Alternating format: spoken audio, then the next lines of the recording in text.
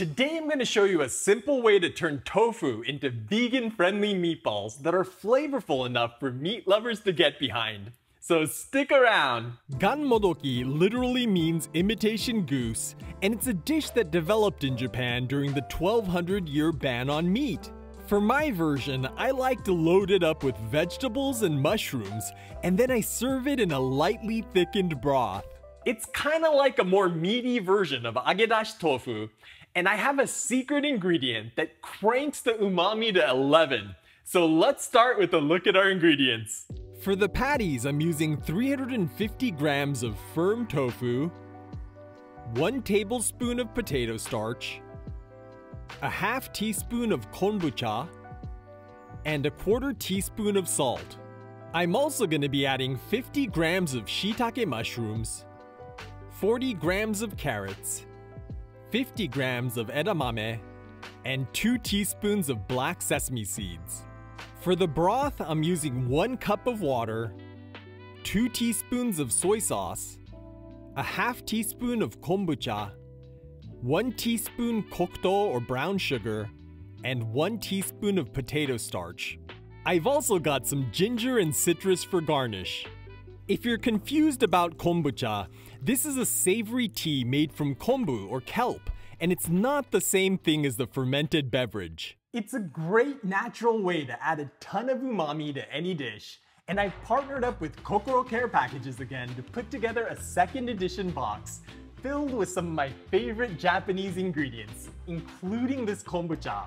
These products are made by small artisan producers, and they're not usually sold outside of Japan, which is why I'm super excited to be able to send these to you in over 35 countries. This box also has my favorite soy sauce and Japanese brown sugar that you can use in this recipe, along with fragrant shichimi togarashi and yuzu juice that tastes just as good as the freshly squeezed citrus. I'm also including some delicious treats that you can enjoy right away while you flip through the recipe booklet I'm including, so hit the link in the description down below to order your box.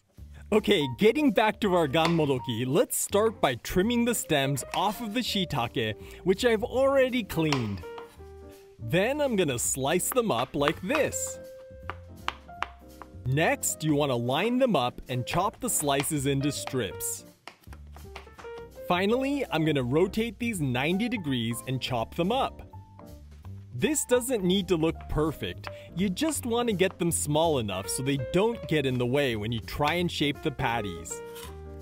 For the carrot, I'm just gonna cut it into thin slices like this.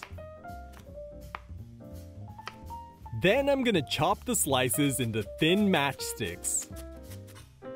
Okay, let's get these into a bowl with the shiitake mushrooms, and then I'm gonna cover the bowl with the lid and pop it into a microwave oven. I'm gonna par cook these at 800 watts for about 2 minutes. If you don't have a microwave, just saute them in a pan. While we wait for the veggies to cook, I'm gonna crumble the tofu onto a cotton cloth like butter muslin or a clean dish towel. Then I'm gonna gather up the corners and wring out as much water from the tofu as I can. Take your time with this and get as much water out as you can, or the meatball mixture is gonna end up too loose. Next, I'm gonna dump the squeezed tofu into a clean bowl. And then I'm gonna add the potato starch, kombucha, and salt. Then I'm gonna use a spatula to mash the mixture together into a smooth paste. You can speed this up by doing this in a food processor, but this only took me a few minutes to do by hand. Okay, you can see how the tofu has come together like a dough, so let's get our veggies out of the microwave and into the bowl. I'm also gonna add the edamame and black sesame seeds. Then I'm gonna mix everything together until it's evenly distributed. Okay, let's go ahead and shape our tofu mixture into patties. I'm doing 6 medium-sized patties today, so I'm gonna start by using the spatula to divide it up. Then I'm gonna grab a segment and shape it into a patty by tossing the mixture back and forth between my hands. This presses out any excess air in the mixture while sealing any crevices that'll cause your patties to crack when you fry it. Ganmodoki are usually shaped into ovals or circles like this, but you can also shape them into smaller meatballs if you like. Okay, that's the last of them, so I'm gonna line a wire rack with paper towels and let's fry these up. I've got a few inches of oil preheated to 340 degrees Fahrenheit or 170 degrees Celsius, and I'm gonna carefully lower a few patties into the oil. As always, when you're deep frying, I recommend using a deep, heavy-bottomed pot to maintain a consistent temperature and avoid the risk of the oil overflowing.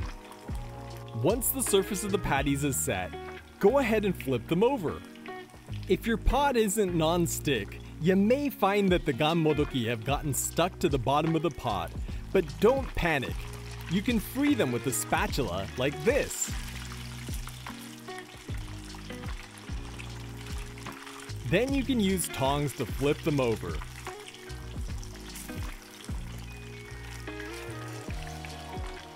Now I'm just gonna let these fry until they're golden brown on both sides. This takes a total of about 5 to 6 minutes from when you add them to the pot. These are looking perfect, so let's get them out of the pot and onto our paper towel lined rack to drain. To make the broth, I'm gonna add the water, soy sauce, kombucha, kokuto, and potato starch to a pot and stir it until the potato starch is fully dissolved. Then let's get this onto the stove and turn it on to high heat.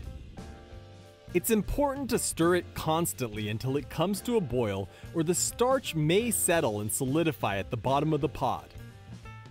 Once it comes to a boil, let it cook for about 30 seconds to ensure the starch is gelled. It's not gonna get very thick. This is looking perfect, so let's get this plated up.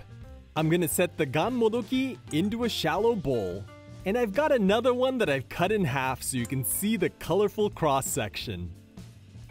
Then I'm gonna ladle on plenty of broth. To garnish this, I'm gonna cut a few slices of sudachi, which is a Japanese citrus. If you can't find it, you can use any small tart citrus like calamansi or key lime. Then I'm gonna remove any seeds and cut a slit to the center of one slice and cut a slit almost all the way through the second slice. Now I'm gonna splay out the first slice with the cut ends going in opposite directions. Then I'm gonna slot the second slice into the center of the first one, guiding the two flaps under the flaps of the first slice. Let's get this onto our ganmodoki. And I also like to serve this with some ginger, so let's grate some up. Now I'm gonna gather the grated ginger up into a mound, set it on our tofu patty, and our ganmodoki is done! Alright, let's try this out. I'm totally looking forward to this. It looks so good. Itadakimasu! Alright, let's go in here. Let's get a little bit of ginger into the sauce first. It's gonna add some nice spiciness and fragrance, and I'm also gonna dab it a little bit with the sudachi for a little more fragrance. Mmm. That's so good. The sauce is just thick enough to coat the outside of the ganmodoki without being cloying. And on the inside, you have the edamame and the umami from the shiitake mushrooms, and this kind of poppy texture from the sesame seeds that makes every bite interesting. Between the shiitake mushrooms and that tofu, you get this really nice meaty texture. And with the umami from the kombucha, you would never know that this is plant-based. Oh man, that's so good. I hope you guys give this a try. By the way, my first ingredient box quickly sold out, and with the holidays coming up, I suspect these are gonna go pretty fast. So hit the link in the description down below to get your order in so you don't miss out. All right, I'm gonna go have a few more ganmodoki without feeling an ounce of guilt. But don't forget to give this a big thumbs up, and I'll catch you in the next one.